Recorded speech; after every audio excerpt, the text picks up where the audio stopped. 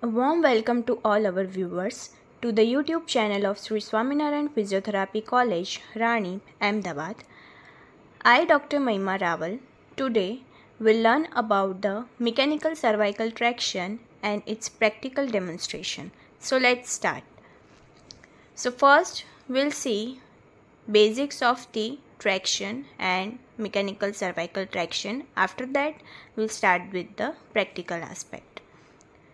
So first of all, what is traction? So the traction is a process of pulling apart or drawing apart the joint surfaces.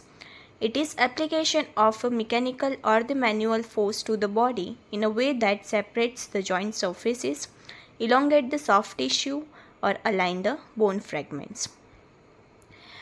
Now what are the different types of the cervical traction? So there are basically two types of the cervical traction. The first one, that is the mechanical, and the second one, that is the manual. So in this video we'll cover the mechanical aspect of the cervical traction. Now the mechanical means the traction is applied with the machine. So in that the motorized unit is used with the auto traction benches, and the objective of the mechanical cervical traction, that is the amount of the force that can be applied, is measured. This is the traction table that can be used in the mechanical cervical traction. This is the traction machine and this is the head halter. So in that there are two types of the strap, the one that is over the mandibular and the second one that is the occipital strap. Second type of the traction, that is the manual. So manual means the name suggests it can be applied with the therapist, by the therapist. So the disadvantage, that is the force cannot be measured like the mechanical cervical traction, and the advantage, that is it can be applied at any location. So you can apply it at a home. Now moving towards the indication for the mechanical cervical traction. So it can be used if the patient is having the spinal nerve root impingement like the disc prolapse and spondylosis.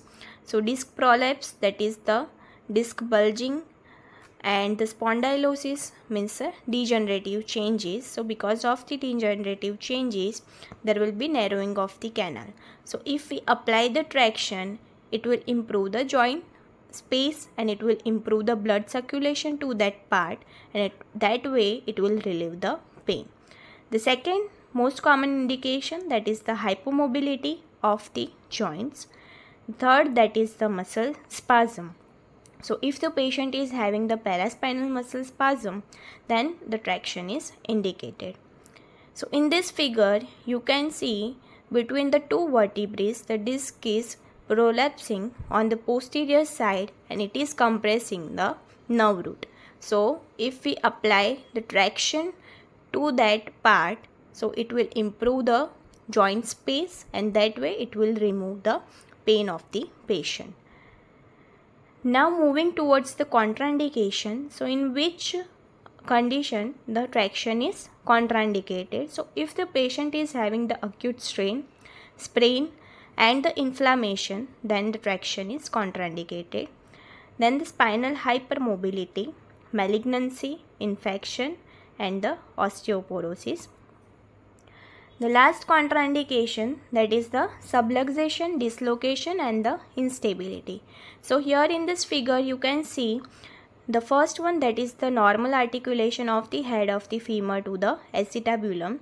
The second, that is the partial contact of the head of the femur to the acetabulum, so it is subluxated. And the third one, that is the fully dislocated head of the femur to the acetabulum, because head of the femur is not in contact with the acetabulum. So in this condition, if the joint is unstable, if the joint is hypermobile, if the joint have the malignancy, infection, then the traction is contraindicated. Now the mechanical cervical traction. So we'll start with the practical demonstration. So this is the head halter and the strap that we can use for the mechanical cervical traction. Now moving towards the parameter. So first, in this machine you have to select, if the patient is coming with the first time, then you have to select the new patient.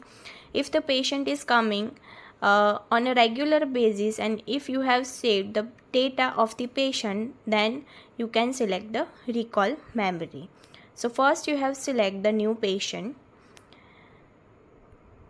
After that, the second parameter, as we discussed earlier, there are lumbar traction and the cervical traction. So first we are here demonstrating the mechanical cervical traction. So you have to select the cervical mode of the traction. After that you have to select the mode that is the intermittent and the static one. Okay, so intermittent means you can give the hold and the relax period, that is the intermittent mode. Okay, so in the intermittent, if the patient is having the disc prolapse or the hypomobility or the muscle spasm, then you can select the intermittent mode. If the patient is having the acute condition, then you can select the static mode. Static mode means you can give the traction continuously, that is the static mode. Okay, so that are the basically two modes of the traction that you can give into the mechanical cervical traction. After that, this is the traction kgs. So here you can see the 5, 6, 7, 8, 10 and 15 kgs. Okay, so basically in the mechanical cervical traction you have to divide the body weight with the seventh. Okay, so 1/7 of the body weight that you have to give to the patient.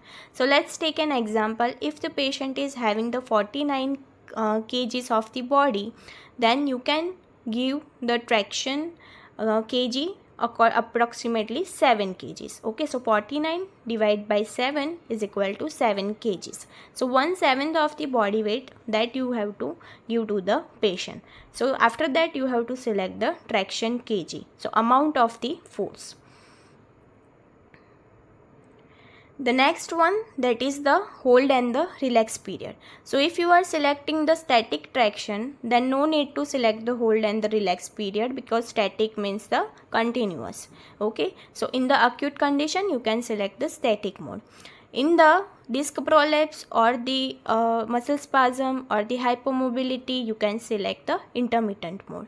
So in the intermittent mode you can select the hold and the relax period.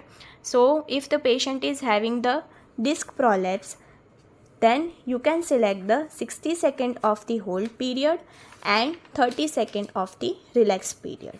Okay, if the patient is having the muscle spasm, then you can select the 5 seconds of the hold period and 5 seconds of the relax period.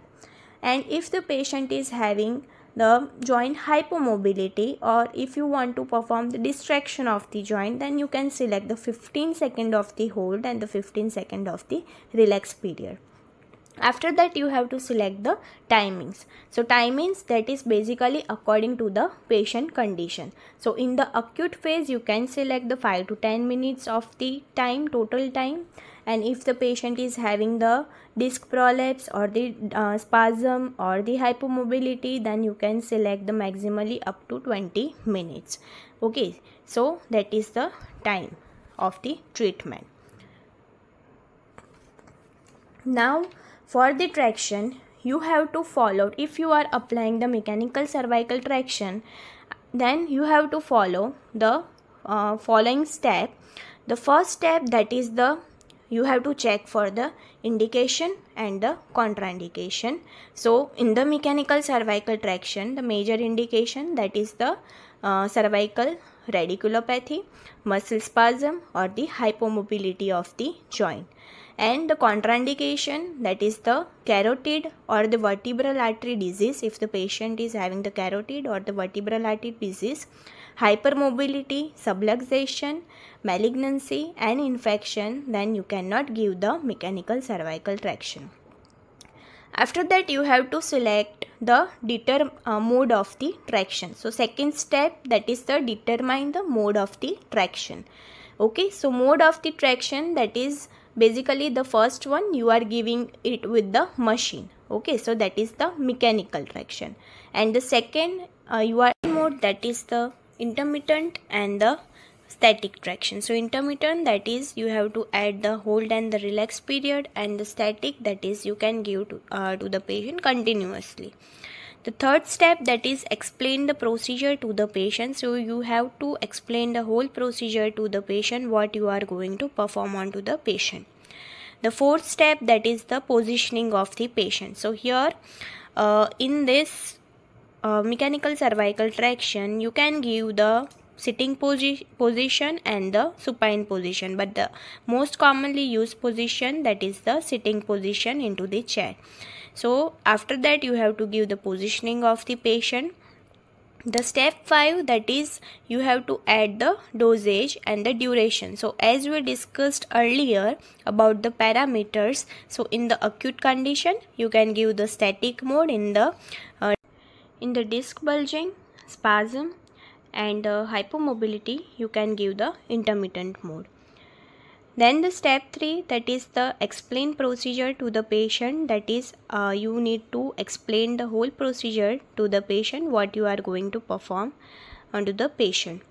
The fourth step, that is the positioning of the patient. So in that mechanical cervical traction, you can give the supine position or else the sitting position, but the ideal position, that is the sitting position.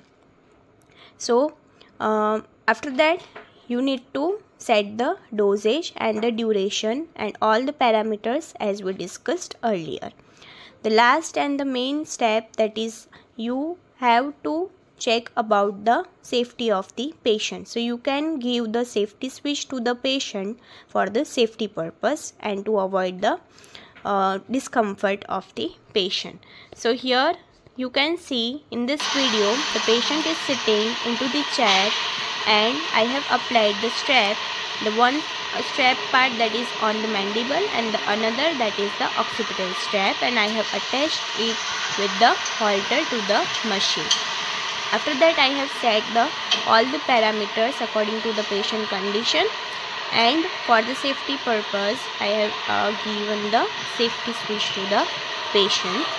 So this is the basically mechanical cervical traction procedure. Thank you viewers to listening to me. Please like, share and subscribe to our YouTube channel.